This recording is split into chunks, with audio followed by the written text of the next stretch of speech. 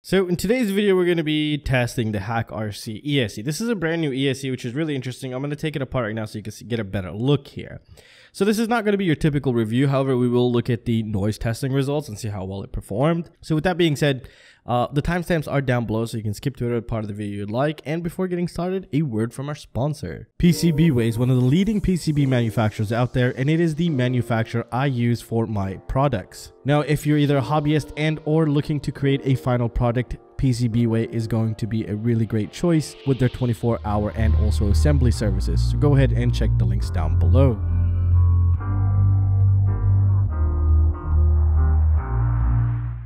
So in today's video, we're going to talk about quite a bit here. So first of all, the Dalrc prop folds are one of my favorites. I also got the 6 and a 7-inch. I haven't tested those, but we'll be testing those very soon on the channel. And I'm very excited to do that. Now, let's talk about what are we looking at here. Well, I put the Hakcrc in here. I actually forgot to get all the nice footage and stuff for it before I did this.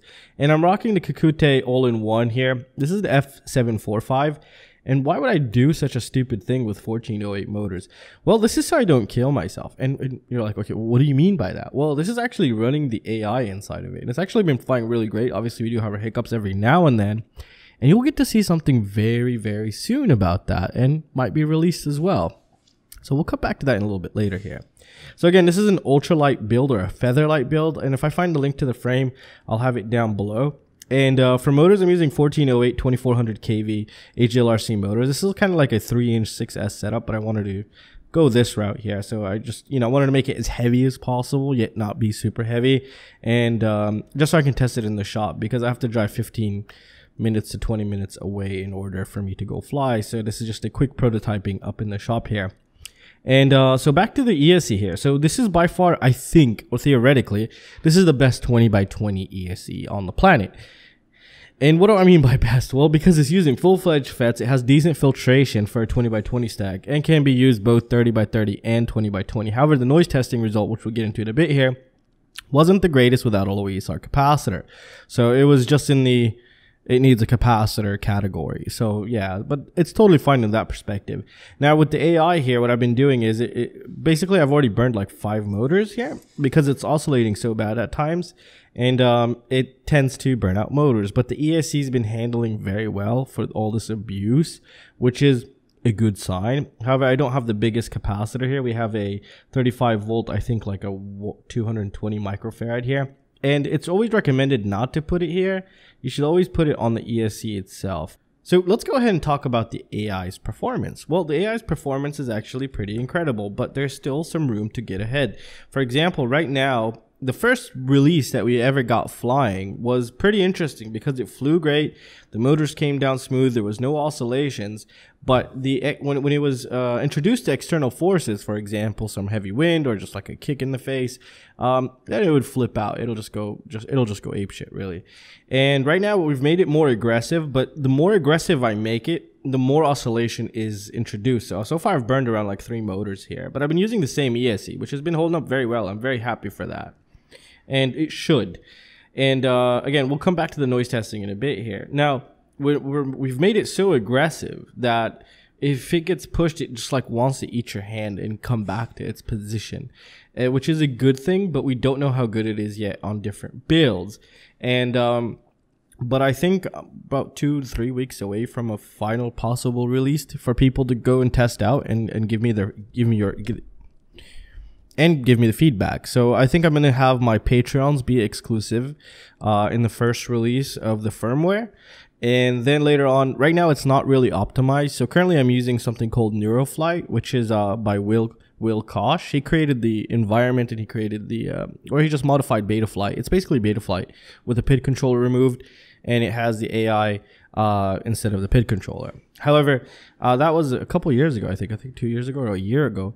Now with the latest toolkits from TensorFlow, which is kind of like the toolkit we use to do the AI training here, there's a lot of changes that have been done.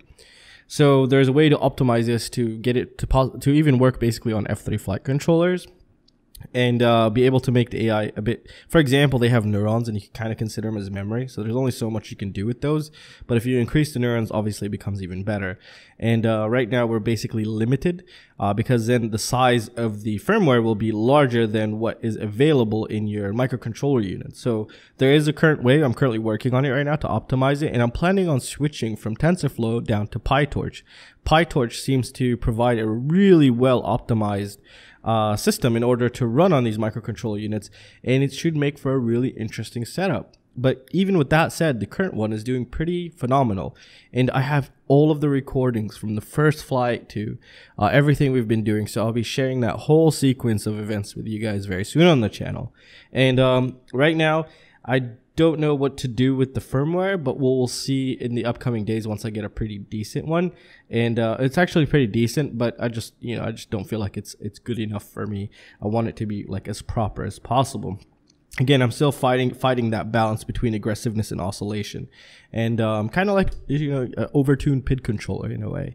So there has to be that balance, and right now it's currently training on my latest system or latest reward system in order to combat that issue, and it seems to be doing pretty well. So maybe in a couple days I might even update you guys, or even tomorrow. So we'll get back to that topic later on. But if you guys are curious about more, let me know down in the comment section. I can make dedicated videos on that progress. Alright guys, so there's a couple things that I really do like about this ESC. For example, right here they have the pads broken out for us, which was very useful, especially in this type of build. So I really like seeing that.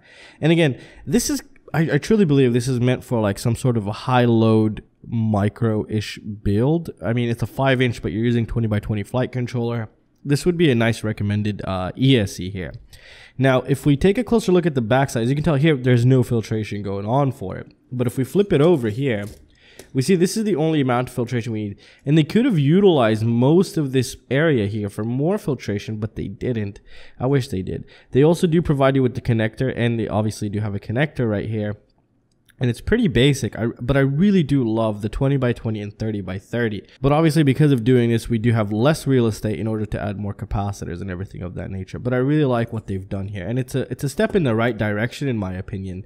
And I'm going to be using this quite often right now until I actually burn it. And obviously I'll keep updating you guys on the status of this. Now they also do provide you with the rubber grommets for the 30x30, also the 20x20, which converts it to an M2. They also give us a connector, an XT60, and some 12 gauge I think, or this is probably 14 gauge wire. Oh, 16 gauge wire and some 16 gauge wire. So they did a pretty nice job here. And if we flip it over here, what we can see is we do have our motor outputs. Now this is the correct way to install it, by the way, if you did not know. Especially if you don't know what you're doing. You want this side to be up where the solder pads are. And this is, as you can tell, motor 1, motor 2, motor 3, and motor 4. Very important to install it like this, unless obviously you know what you're doing. If you do, then that's up to you.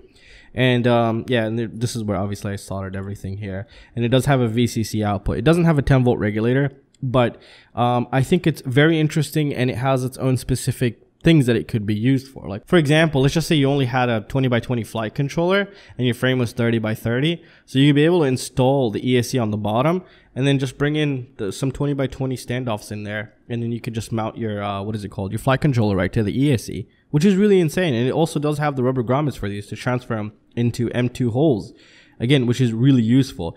And if you didn't want M2 holes, you could keep these without the rubber grommets right here, and then that'll just be 3mm holes. So it does have a lot of use cases, and I really like seeing that.